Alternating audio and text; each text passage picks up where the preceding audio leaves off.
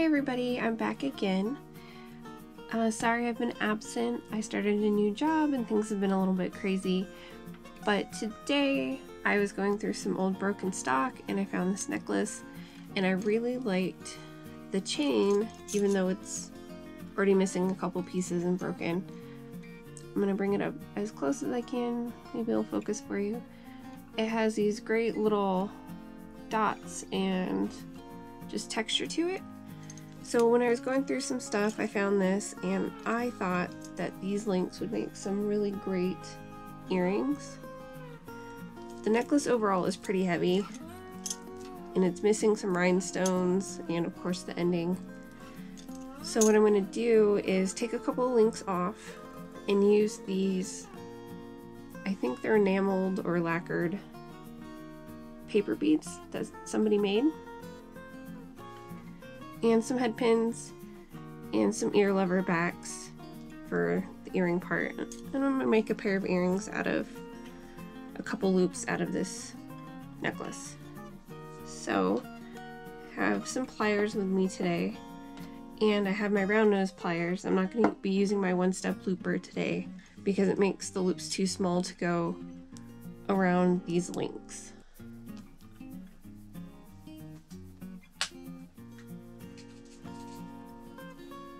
I'm also going to add a couple jump rings in here. So to get started, I'm going to take a couple of these links apart. I've got to find the seam on them.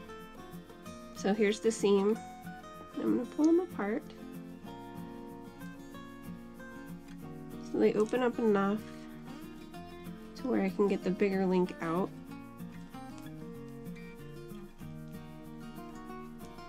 There isn't quite enough room for, there we go, my pliers to really get in there, so I have to pull on them a couple times.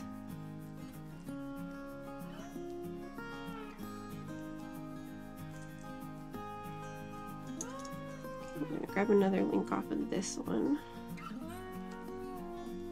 So I hope you guys are all doing good out there with everything. I know things have been crazy for a lot of people. Let's see if it'll just let me pull this apart. Not quite.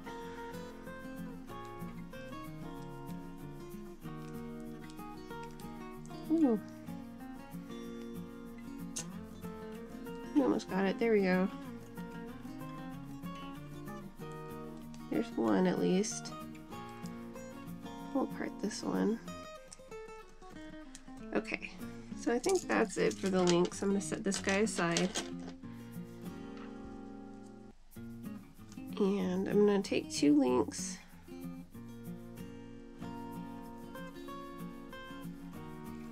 Oops. And I'm just going to put them right back on the bigger link. And kind of close it up as best as I can. I don't want anything to come off or out.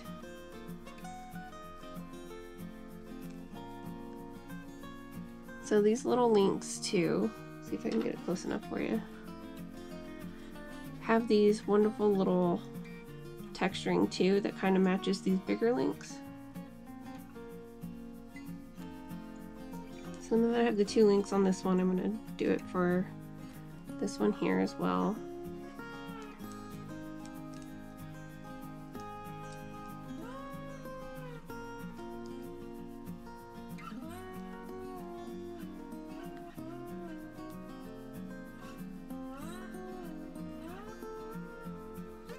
There we go.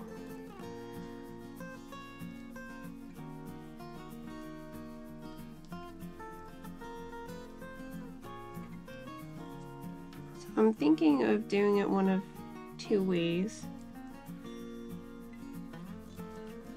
Doing it with the two smaller links at the top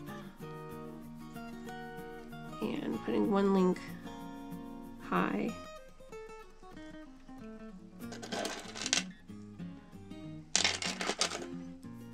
Yeah, I think I'm gonna try it. Well, let's see.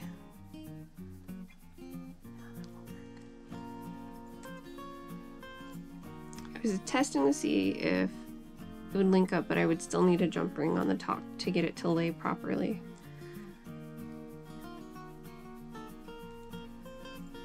So I'm going to keep them down at the bottom. We'll see how it looks. So I have these paper beads off to the side and my head pins. I'm going to go ahead and put the head pins through the beads.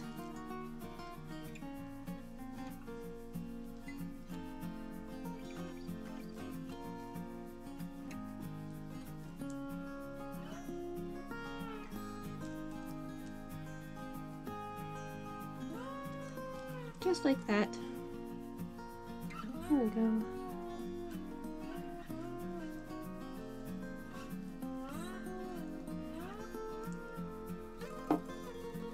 I wonder, I bet I could use my looper tool today. So here's my one-step looper. If you've seen any of my previous videos, you know I love this tool.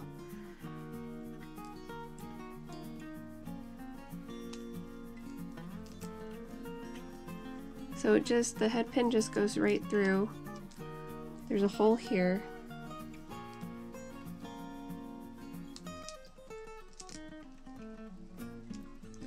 And it will cut the wire right here as it makes the little eye around the post.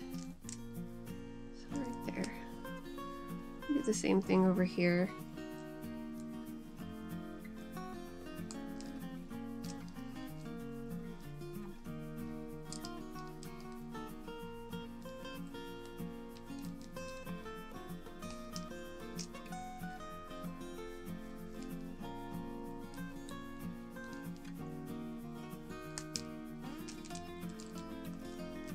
So if you haven't had a chance to check out like my Facebook page or my Instagram or anything like that, this is a hobby I do in addition to a full-time job. Just gonna see if these would fit on here.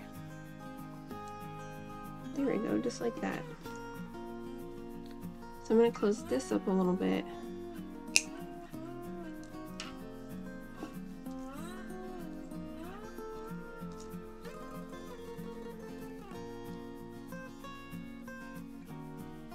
So sometimes coming down here with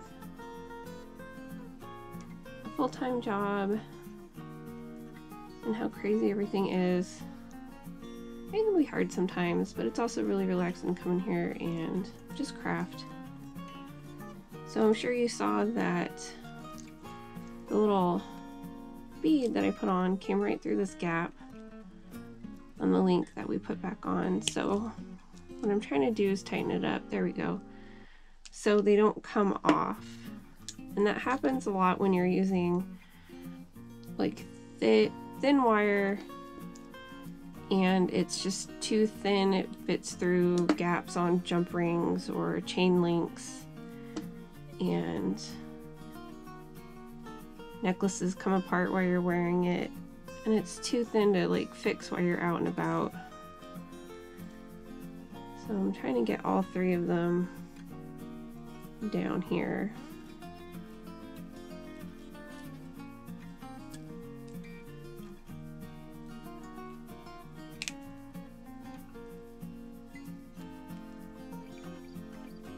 So I'm trying to do these quick videos and stuff to just kind of show you that you don't necessarily have to have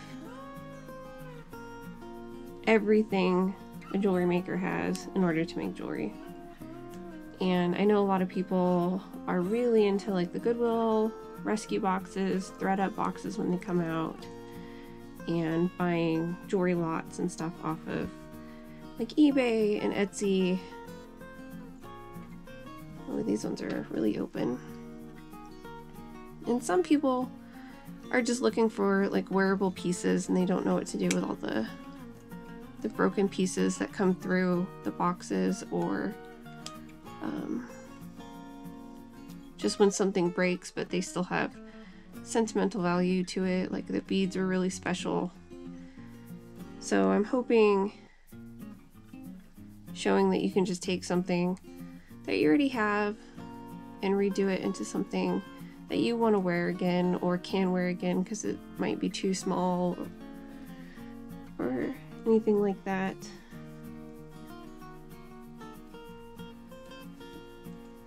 Alright, I opened that guy up a little bit more to get him where I want him.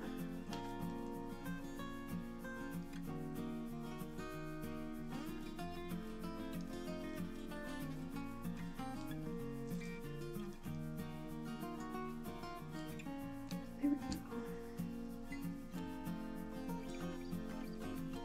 I had tried doing another video a while ago, and I had a lot of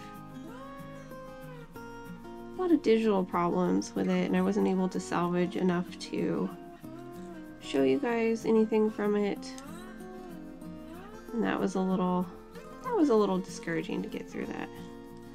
But alright, one more to go. Might have tightened that one a little bit too much. See how he doesn't want to... There we go.